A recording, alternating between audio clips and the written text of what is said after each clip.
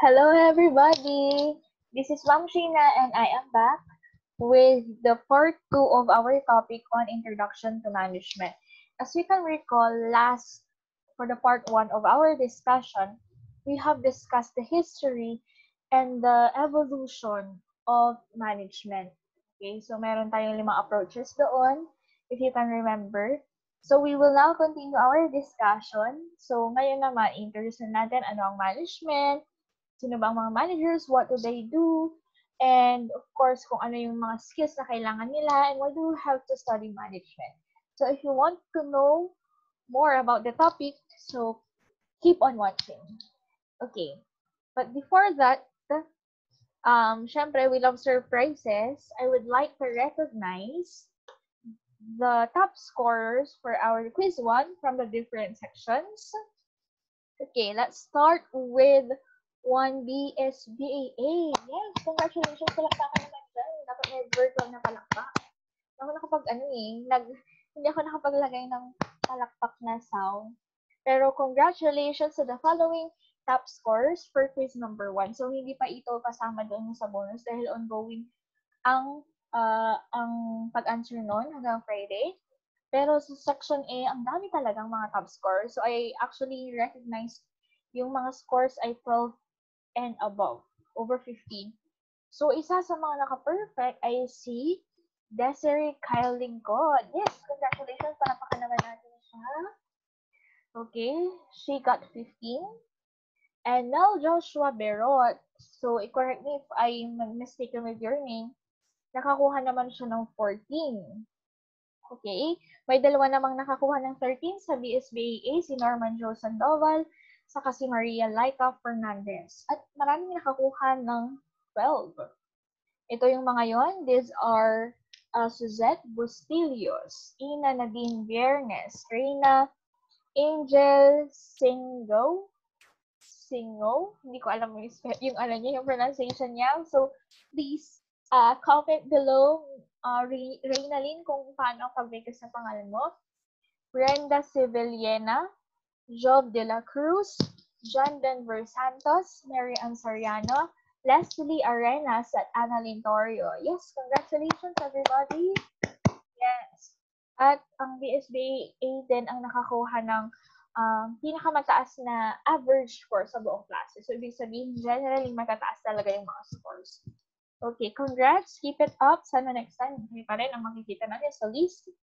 Okay, next. So, BSBAB naman, ito ang ating mga top scores. Although walang naka-perfect, meron tayong 13 si IB Ibay. Nakakuha siya ng 13. Si Raquel Calicdan, Jovelyn Serrano, at Shireen Berzola ay nakakuha ng 12. Congratulations sa ating mga top scorers for BSBAB. Next. Ang mga top scorers naman natin ng BSBAC, parang kaunti ng kaunti ha. Galingan sa susunod, okay? Yan.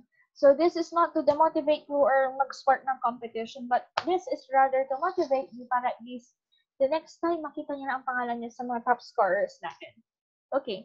Si Joshua de la Season, hindi ko alam kung ito talaga ang iyong surname or nagkamali. Kasi parang, I'm not familiar with the surname. May nakakuha ng 12. Si Maria Romela Sagawin ay nakakuha ng 12. Congratulations! I am copying here habang discuss. And lastly, yung BSBAD natin, wow, meron din naka-perfect. Yun ay si Alea Bianca Amuyan. Congratulations! Kasama niya si Desiree Lingkod na nakakuha ng perfect score sa ating quiz number 1.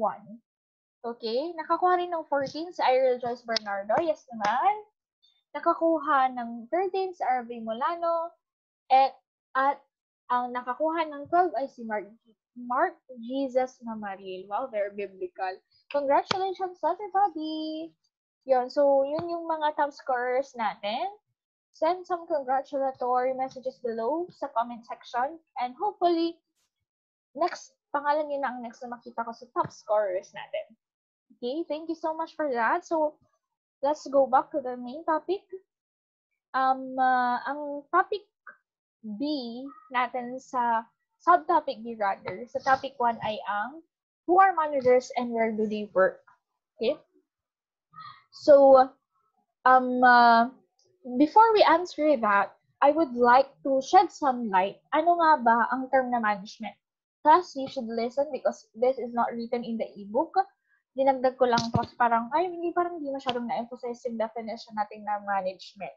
Okay? So, the term management is used in 3 different ways. Number 1 is management as a discipline, management as a group of people, and management as a process. Okay.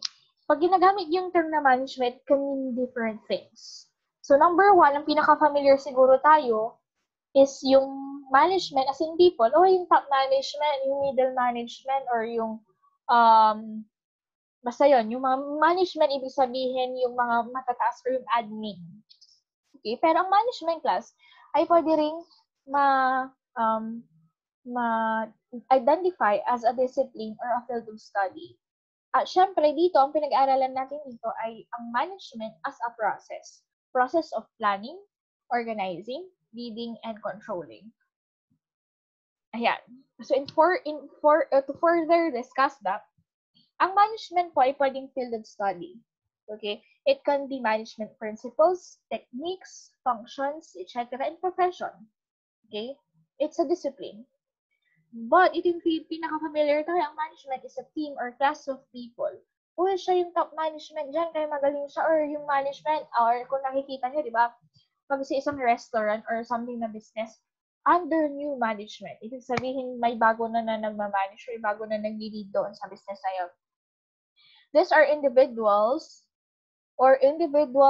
who perform managerial activities or maybe a group of persons.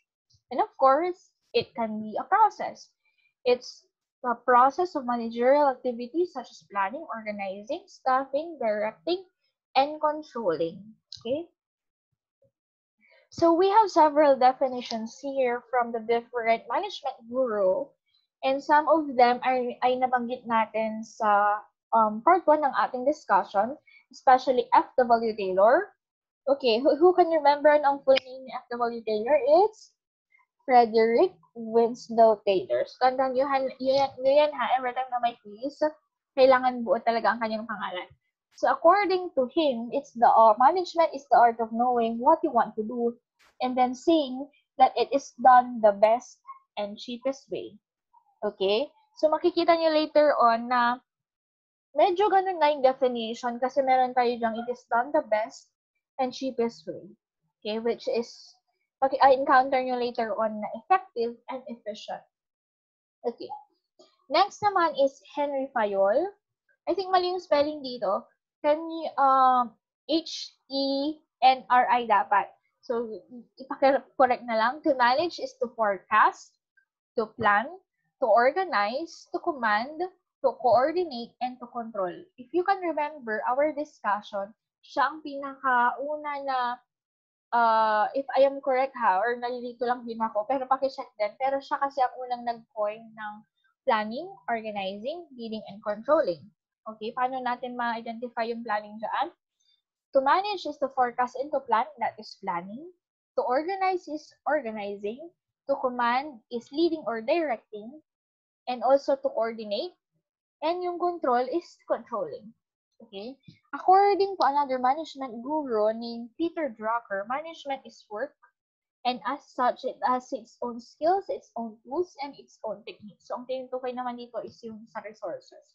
Okay? But this one is, the last one is my favorite. Hindi ko alam kung kanino galing yung definition na to. But, management is the art of getting things done through, okay, and with people. I would like to emphasize the very importance of the people in reaching the objectives. Kasi without them, di ba, yung human resources natin, hindi man talaga ma-achieve yung mga objectives natin. Okay? Yan. And to answer who are managers and where do they work, a manager class is someone who coordinates and oversees the work of other people so organizational goals can be accomplished. Okay? So, basically, sila yung nagsusupervise, kaya nag-oversee. Sila ang nag-make sure that sila ang nag-make sure that the plans are made into action. Okay? But a manager's job class is not about personal achievement. It's about helping others to do their work. Okay, ibig sabihin, ang manager na tinutukoy natin dito ay hindi boss na taga-utos lang, taga-pirma lang. Siguro nung mga ano din kayo, nung high school din kayo, ganyan, or elementary, we have this concept na gusto ko, paglaki ko, gusto ko maging manager para ang gagawin ko lang taga-pirma. Okay, that is sa boss. Pero, ang manager class is tinutulungan niya yung kanyang mga subordinates. Okay? And that may mean coordinating the work of a departmental group, or it might mean supervising a single person, or mentoring, ganyan.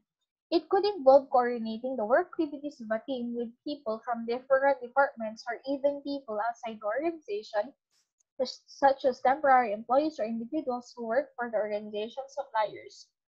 Keep in mind, okay, let us remember that managers may also have work duties not relating to coordinating and overseeing others' work. Okay? So, for example, insurance claims supervisor might process claims in addition to coordinating the work activities of other claim clerks. Ano bang ibang ginagawa ng manager? Okay? Siya siguro ang nakikipag-coordinate or siya siguro ang naghahanap ng supplier or siya yung isa sa mga nagsasurvey, ganyan. So, ang manager po ay hindi lang coordinating ang work niya kasi nagpaplano rin siya, nagko-control siya, nag-organize siya, siya ang pumipili ng mga tao, nag-hire siya, ganun. Lalo na kapag yung small business lang. Okay? And where do managers work? To answer that, it is obvious that managers work in organizations. But what is an organization? It is a deliberate arrangement of people to accomplish some specific purpose. So later on, i-discuss natin ano bang ibig sabihin ng deliberate or ano bang characteristic ng organization. Okay. If I would ask you, class, yan, comment nyo ulit na naka-timestamp. Matatawag ba na organization ng isang group of people kapag members niya lang ay 2, 3, or 4? For me, it's not. Okay? Kasi ang organization, although for me, sa akin lang yun. Kasi meron akong naalala dati sa org, sa UP dati. Hindi sila na-recognize as an org kasi kulang ng 15 members ata. Para ang minimum number is yung 15 lang. Okay, 15 yung dapat maka-15 ka before ka ma-recognize. Pero hindi sila na-recognize kasi kulang sila. Okay? So, I have this concept na organization na hindi matatawag na organization kapag konti lang. Okay? Pwede sigurong partner sila, ganyan, pero hindi sila organization. I think merong ganun eh. Hindi ko na maalala. Yung sa detective, parang ano sila, parang detective Conan na scene na sa Wattpad na hindi sila ma-recognize kasi 2 lang sila. Yun, hindi ko na maalala, pero naumpisahan ko, pero hindi ko natuloy kasi. Okay. So, let's go here. Ano nga bang organization or characteristic ng organization? Paano nga ba siya ma-determine or how do we classify that an organization is an organization? First, an organization has a distinct purpose. This one, typically expressed through goals the organization hopes to accomplish. You have an organization because you have a purpose. You have an aim. You have a vision. Bakit itinatag siya? For example, sa charity, may mga nabuo na ng government organizations just to help the people who are having difficult times during the pandemic. So, meron silang purpose to help others. Ganon. Okay. Second, each organization is composed of people. It takes people to perform the work that's necessary for the organization to achieve its goals. An organization should have people. An organization cannot stand alone without its people. Okay? Pero, syempre, ano pa rin siya, hindi pa rin ma-identify kung ilan ba ang dapat na minimum number ng isang organization. Yung example ko kanina sa org yun, or college org. Pero sa iba, paano nga ba natin ma-determine? Sige nga, kung ma-search ninyo, let me know in the comment section, ilan bang minimum na number of people para matawag siyang organization? And last is, it's a deliberate structure. All organizations develop a deliberate structure within which members do their work.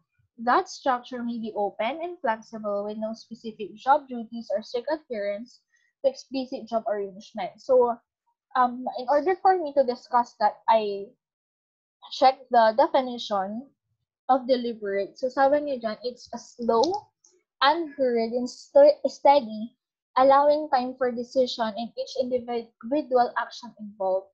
So, ibig sabihin nun, it's not something that you should rush into. Kaya siya nabuo kasi nga, it took time, okay, na the structure is deliberate within which members do their work. Okay? So, ibig sabihin nun, unhurried siya or hindi siya dapat minamadali. Okay, binuo siya kasi nga may purpose. Next is the levels of management. Okay, ang manager's class ay hindi lang basta-basta manager. Merong mas mataas na manager, may pinakamataas na manager, ganun. Okay, so as you can see in the figure here, yung non-managerial employees is actually known as yung rank and file employees. Take note of that, ha? Okay, malay niyo, bigay ko yun sa quiz. Okay, sa lowest rank ng level of management is called the first line or frontline managers. These are managers who manage the work of non-managerial employees. Okay, who can give me an example of first line or frontline managers? Okay, ang siguro ang pinaka-familiar kayo na example ng frontline managers ay mga managers sa mga fast food chains, sa McDo, Jollibee, sila talaga eh. Kung nakikita niyo sa McDo, hindi lang nakatayo ang manager dahil sila mismo nagsusupervise sila ng work ng kanilang mga crew. Ganyan. So, ano bang examples natin ng ating mga first line according to the book? Meron tayong actually tawag daw sa kanilang mga supervisor. Shift manager, shift ha. District manager or department manager. Mga department chairs natin sa PSU. Okay. Next naman na level, okay, is yung middle managers. The middle managers manage the work of first-line managers and can be found between the lowest and top levels of the organization. Okay? In our case, siguro sa PSU, yung college team, di ba kami, faculty, non-managerial kami. Yung first line namin is yung department chair, tapos yung middle managers namin ay yung college dean, and then yung college dean ay magre-report din sa mas mataas pa. Siguro sila yung mga top management or actually, feeling ko yung campus executive director is actually middle managers. Okay. So, ito naman, kung pagdating naman sa mga ang tawag dito kung pagdating naman sa fast food chains, ganyan, siguro may mga regional manager yung mga yan na every time na nag-o-audit sa kanila, nag-o-observe, ganyan, or store manager, or project leader, or division manager. Okay, yung tawag sa kanila. And of course, ang middle managers ay responsible for turning company strategy into action. So, tandaan niyo yan. Ang next naman class ay yung ating top managers. Kasi sila top managers kasi sila yung mga pinakamatataas talaga. Usually, sa mga K-drama, di ba, mapapansin niyo, mga CEO sila, ganyan, or president or vice president, sila po yung mga top managers. So, they are responsible for making organization-wide decisions in establishing the plans and goals that affect the entire organization. So, the individuals typically have titles executive vice president, president, managing director, chief operating officer, or chief executive officer.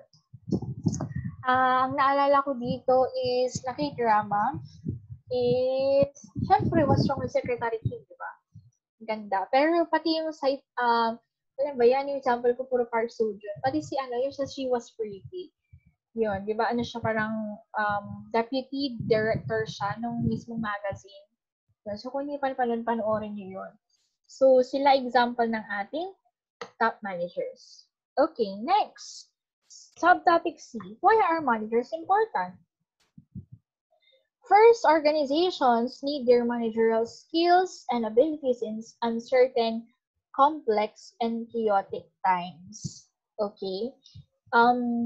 Why do we need the managers? Because more than ever, with the ever-changing environment, ganyan, with today's challenges, changing workforce dynamics, itong COVID-19, changing technology, increasing globalization, so forth, managers play an important role in identifying critical issues and crafting responses. So someone should take a step to do this. Okay? Kasi sila yung key eh. Kumaga, usually kasama naman talagang employees kapag tinatawag nating later on mag-discuss natin yung top-down saka bottom-up. Yung top-down kasi usually ang nagpa-plan or naggagawa ng decision ay yung mga managers natin.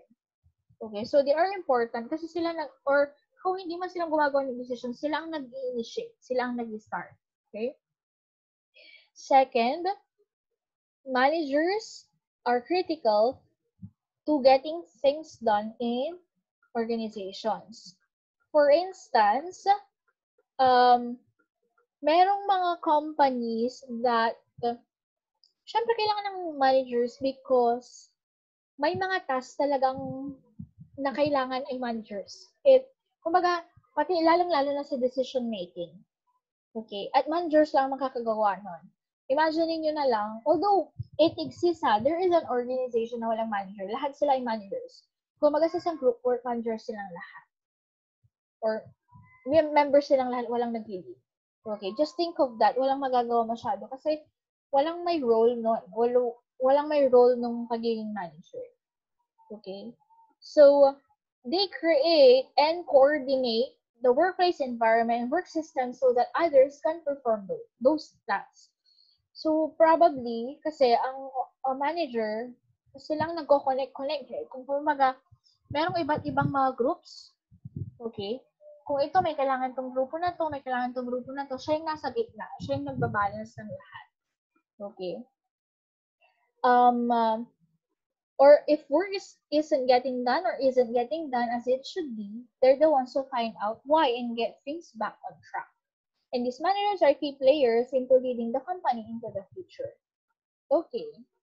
And last, syempre, although pare-paras lang yung thought niya, managers contribute to employee productivity and loyalty. The way employees are managed can affect the organization's financial performance, and managerial ability has been shown to be important in creating organizational value. So of course, managers do matter in organization. So they have found out that that the single most important variable in employee productivity and loyalty isn't pay or benefits or workplace. It's the quality of relationship between employees and their district or direct supervisor rather. Okay, I have read, although mag-discuss rin natin to, lalong-lalo sa HTO, siguro sa pag-second year kayo.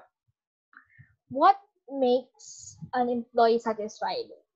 Or what makes an employee stay inside the organization? I have read na malaking bagay ang pay.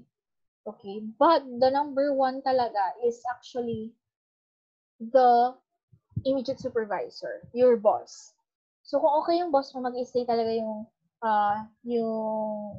employee sa isang organization. So gano'n siya kahalaga. Okay, next, what do managers do? Okay, what do managers do? Dito na makikita ano ang mga roles, mga skills, mga dapat malaman tungkol ng manager, okay, that they have to possess in order to be effective and efficient. So broadly speaking, management is what managers do. Okay, management involves overseeing the work activities of others so that their activities are completed efficiently and effectively. Okay, sa mga nanonood ng video na to, this is another surprise. Okay? Makinig kayong mabuti because you can have another bonus of 3 points. Okay? For quiz number 2, if mapili yung sagot ninyo. So the question is, what is the difference between effectiveness and efficiency? Okay? in order for you to discuss that at para mapili kayo na pinaka-swak or pinaka-magandang sagot na makikita ko, give an example na related sa work. Sa factory, sa pagmamanufacture, ganyan. Any related sa organization. Okay? Kasi, I've been, actually every year ko talaga itong tinatanong, anong magkakaiba ng effectiveness at efficiency? Sabi ko, wait lang, huwag muna kayo magtaas ng kamay. Okay? Although nasa book din yun. But if you cannot explain it, do not tell me that the difference between effectiveness and efficiency is doing things right and doing the right things. Because malabo siya at hindi siya masyadong catchy. Although, parang mas nakakalito pa nga yun kung isipin mo. Kaya, in order for you to get the 3 points, just comment below. Okay? At use the hashtag para makita ko kaagad. Hashtag bonus1.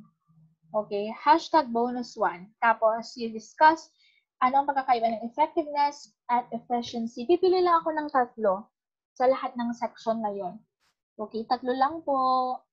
So, I think kung i-upload ko ito ngayon, you can have a comment until tomorrow, September 24, ng mga 8 p.m. Ganon. I-announce ko na lang. Kasi hindi ko na i-announce para at least sure ako na manunod kayo.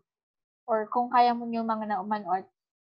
You can, pipili ako ng right answer. This is optional ha. Bonus lang talaga siya. Until September 24 ng 5 p.m. Final na. Okay, September 24 ng 5 p.m. Okay? Next. So, what do managers do? Na-discuss natin yun kanina. Managers do management and they do the 4 functions of management. Yung POLC. Planning, organizing, leading, and controlling. Okay? So, once they do these, kasi these are the functions of management, it can lead to achieving the organization's stated purposes. So, let us first define.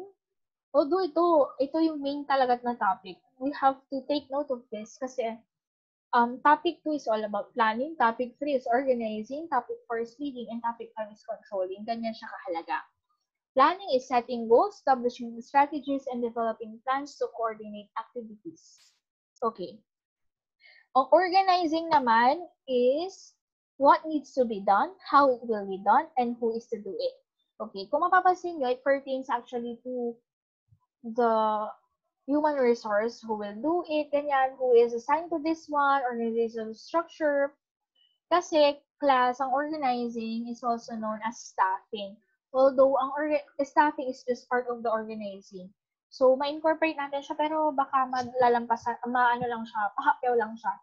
Okay? Kasi HRM, or Human Resource Management, is a separate subject. Okay? Kailan nyo ba matitake yun? Second year? Ito rin. I think, itong second year, side person.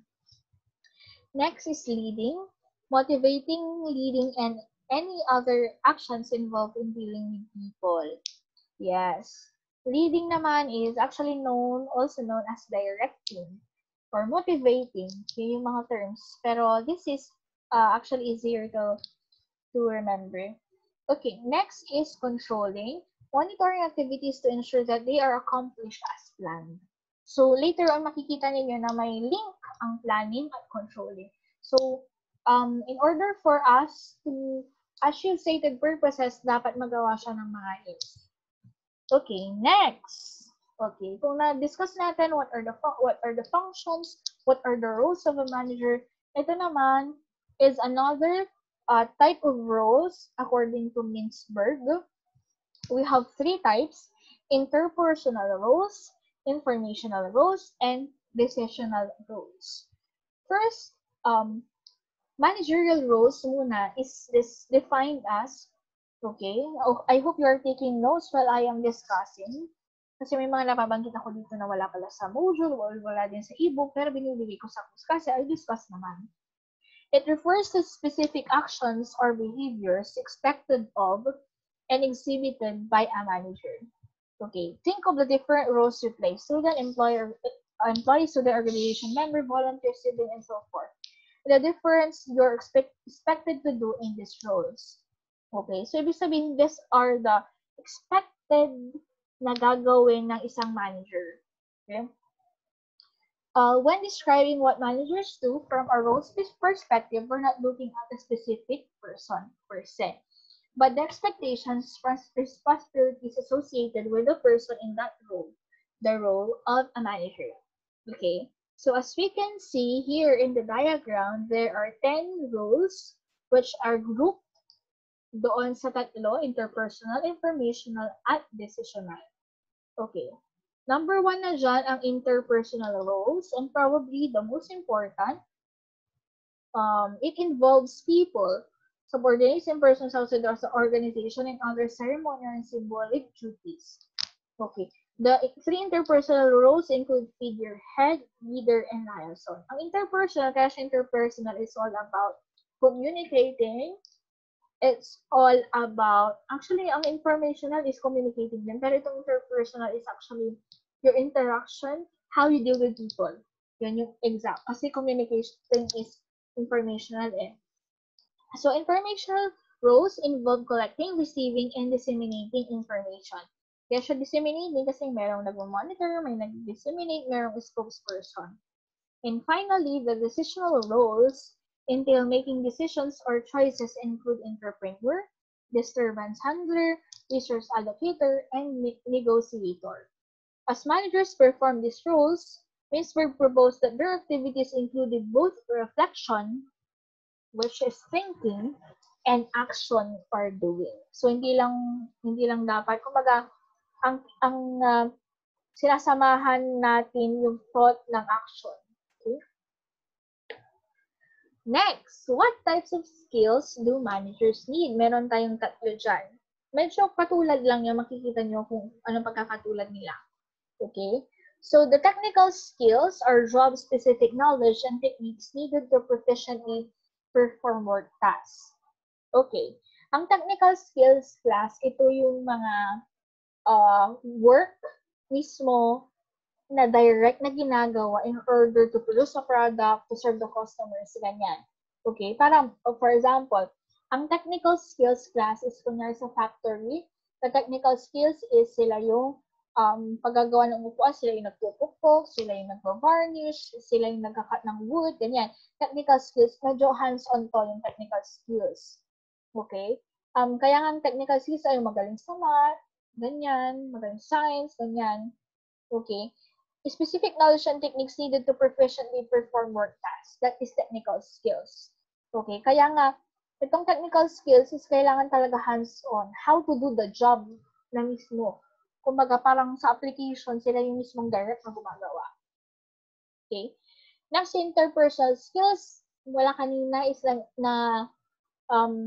na-explain na rin natin yung interpersonal roles. First, the ability to work well with other people individually and in group. Okay, it's very important. And conceptual skills is the ability to think and to conceptualize about abstract and complex situations. Conceptual skills is actually making decisions. Ikaw yung gumagawa ng idea, ganyan. Ikaw talaga dapat yung creative, magaling kang mag-desisyon, magaling kang mag-plan. Ito yung conceptual skills. Okay. With that, this is actually bonus 2. Okay, hashtag bonus 2. Okay. Pipili ulit ako ng tatlong estudyante, okay, na pinaka maganda explanation sa diagram na to. Okay? So, what does it mean? Ano kaya ibig sabihin ng color coding na yan? Or ano ba silang ibig sabihin? Baka kasi wala naman. Okay? Ulitin ko, tatlo lang po. Sa lahat yun, pwede akong makapili, ay, tatlo sa A, tatlo sa B, tatlo sa C, tatlo sa D.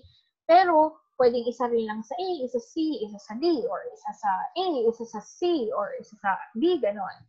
Okay, so tatlo lang talaga. Tatlo sa bonus 1, tatlo sa bonus 2. Okay? And we are almost done, I think.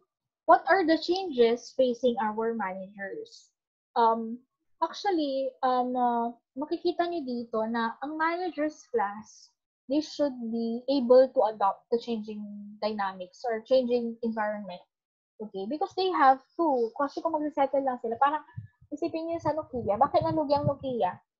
They are known for the keypad phones. Pero nag-settle sila sa keypad phones, yung mga iba, nag-aabante na sila. Okay? Hindi sila nag-advance. So, sabi nga nila, the only permanent thing in the world is change. Okay? So, they have to change too. Yan. So, nandito yung mga different changes or impact of change. Changing technology or digitization. Ano ang impact of change na yun? Shifting organizational boundaries, virtual workplaces. Parang ito, work from home, right? Kami naninibago din kami. Pero ganun talaga, we have to move forward. Okay? Increased emphasis on organizational and managerial ethics.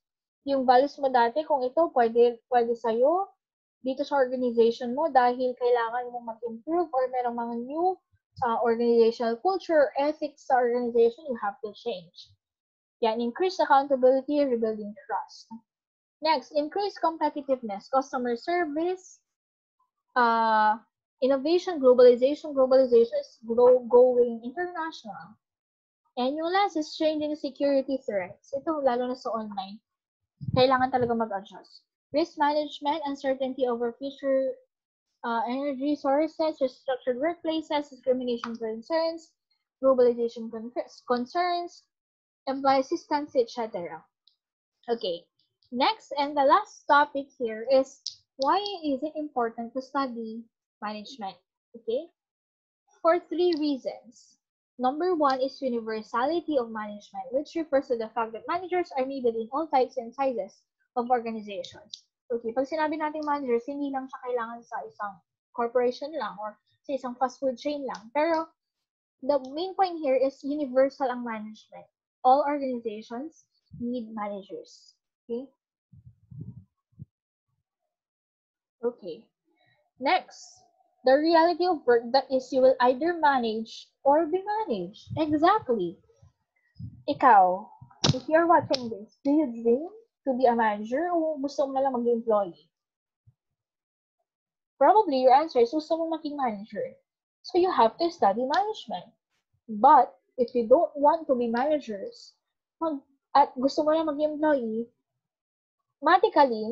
automatically rather, meron magmamanage sa'yo.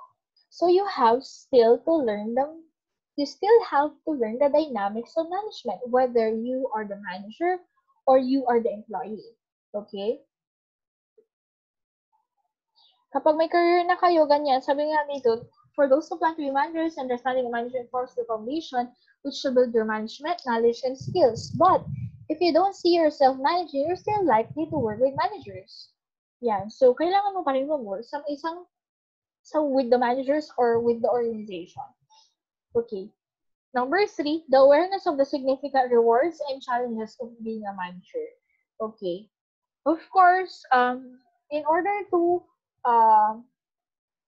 kumbaga, para matutunan or kailangan mag-aral ng management kasi you have to study ano ba ang rewards, ano ba ang challenges, okay, that you have to face when you are a manager. Okay? Creating a work environment where organizational members can work to the best of their ability or ang challenge naman is do a hard work. It's not easy, ah. Kung gusto mo lang yumaman, gusto mo maging manager, okay. But it's not easy. Ayan, so have opportunities to think creatively, support coach, play a role, influence your organization. Good managers are needed by organizations. But meron din siyang mga challenges. Do hard work, duties that are more clerical than managerial, how to deal with a variety of personalities na mahirap gawin. Motivate workers, lend knowledge, skills, ambitions, and experiences of a diverse work group. Success depends on others' work performance. Okay? Yeah, so yung mga yon. Actually, that is the end of the topic, but let us run down on the learning activities. Ayan. Yung interview to managers, I hope you have done this. Meron tayong mga posted sa inyong group ng mga alternative. Okay? Ng mga alternative on how you can interview or sino yung mga dapat mong interviewin. Hindi lang nawala ako sa thought. Ayan. So, ano bang purpose nito? Kasi with all the discussions, ano bang characteristics ng mga managers? Okay? What is the best management advice you ever received? Because we can learn from them. So, class, okay, hindi na to bonus. Dalawa yung bonus. Pero, I will be choosing, ano ko tell you? I will be choosing 3. Siguro mga dalawa na lang siguro. Dalawa per section na mag-share. Magpo-post sa MS Teams natin ng kanilang sagot. Okay? And it will be random. Siguro gagamit na lang ako ng relata para walang, para walang daya or walang complaint. Ano sabi ka? Okay. If you have work experience as consider managers, who you have encountered, did you work with any good managers? Did you work with any bad managers? Ito, marami naman nakasagot nito, pero kung hindi kayo nagkaroon ng immersion or wala kayong prior na experience class is wala kayong prior experience, ang gamitin nyo na lang ay yung leader ng group work or activity. Kahit sa nung high school kayo, meron kayong leader na ayaw nyo kasi masyado siyang demanding ganyan sa ikaw meron kang maski weekend, maski Sunday gusto niya gumawa ng work ganyan. So pwede 'yon. Okay, yun ang gamitin nyo. How did managers' roles change during COVID-19? I suggest that you should read the 2 articles. Yan, kung nakagawa na kayo ng pwede nyo i-edit. Pero merong 2 articles doon na akong nilagay na pwede nyo doon i-base yung mga sagot ninyo. Very important yun. Okay, may dalawa ulit akong pipiliin dyan. And after reading, share your own personal reason why is it important to study management. Bakit mo kailangan study ng management? But do not include aside from, it is required na kailangan mo siyang pag-aralan. Why do you have study? Kasi why do you have to study management? Kasi kailangan mo ng motivation. Okay, these are the experiences. These are the references. Lahat ng text nang galing po sa Romans and Culture Management book ng Person Education Limited. But we have other resources. Makikita niyo yun lahat ng buo sa study guide. Okay. Wait lang. Pause. Okay. So, ayun. Andito na ang ating Wheel of Fortune. 56 kayo, Section A. At pipiliin ko na kung sino ang dalawa na magpo-post sa sa group natin sa Friday, last time. Hindi, siguro sa Monday na lang pala. Tuesday pala kasi yun yung next na class natin at hanggang Friday pa naman yung deadline. So Tuesday ng class time, magpo-post kayo ng results ng inyong research or yung sa assignment ninyo. Share it to the class. Okay, so ito yung mag-share. Pipili ako ng dalawa para sa virtual interview na mag-share. Okay. Una.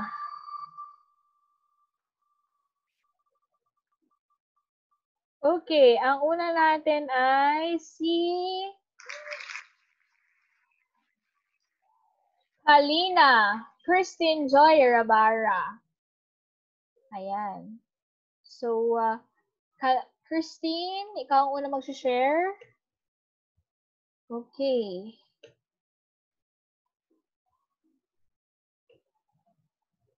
Next tayo. Okay. List.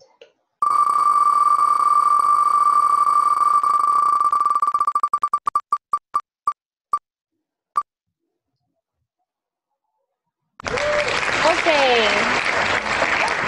Kabato, no? Ang next na mag-share ng ating results ng virtual interview ay si Vanessa Bernal. Next naman, napipiliin kong dalawa ay yung mga mag-share naman for yung sa how did the roles of managers change during COVID-19. Dalawa po.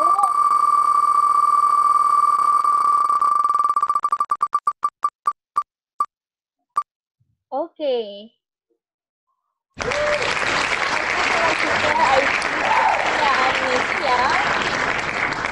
At ang last naman ay si,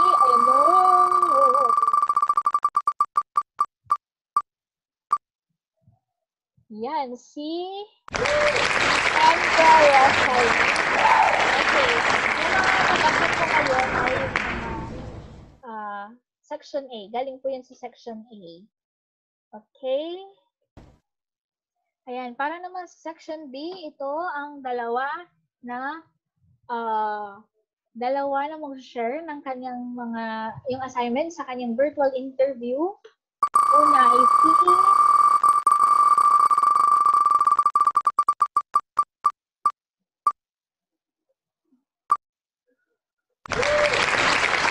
Sheena Marie Fernandez. Okay. Ang isa pang kasama mo ng share ng kanyang virtual interview ay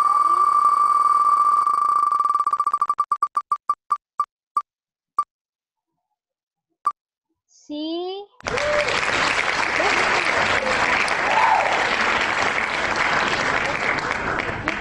ito naman yung dalawa na mag-share ng kanilang results sa kanilang assignment na kung paano nag-change yung managers during the COVID-19, yung kanilang mga roles, ano bang mga changes, ganyan. Okay, ulitin ko sa Tuesday po ng class time.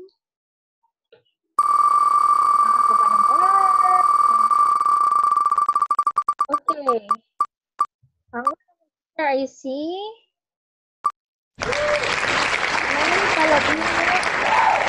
Mary Palabino. Okay. At yung last for section B, yung share ay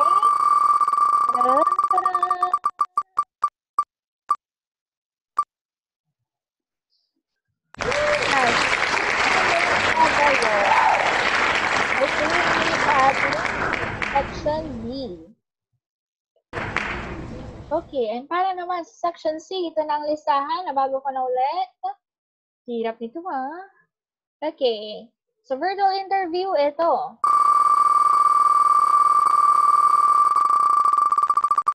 Una ay si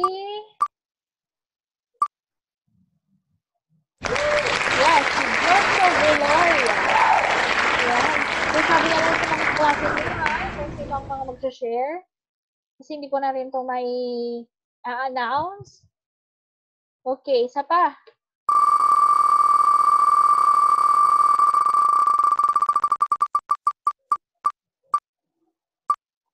Next ay si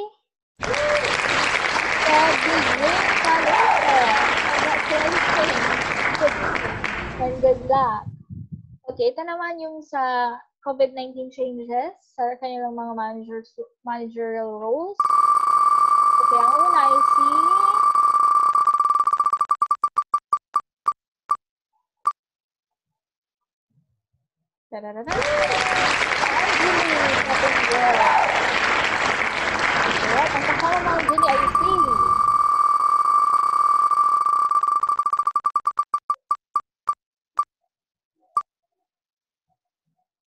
yes, naman. Si Ana Corinne de la Cruz. Okay, yan ang mga shares natin for section C. Okay. Okay, at last naman, ito na ang section D. For the virtual interview, ito yung mga yon. First, I see Marina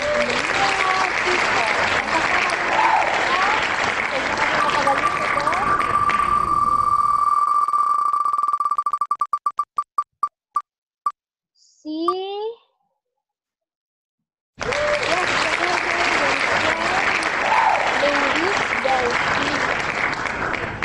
okay. Yung sa changes naman, ito, changes sa managerial roles, ganyan so during the COVID-19. First one is Ian de la Rosa.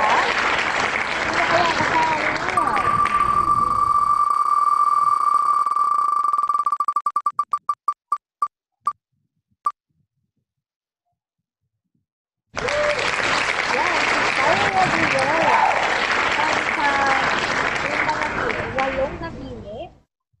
Okay.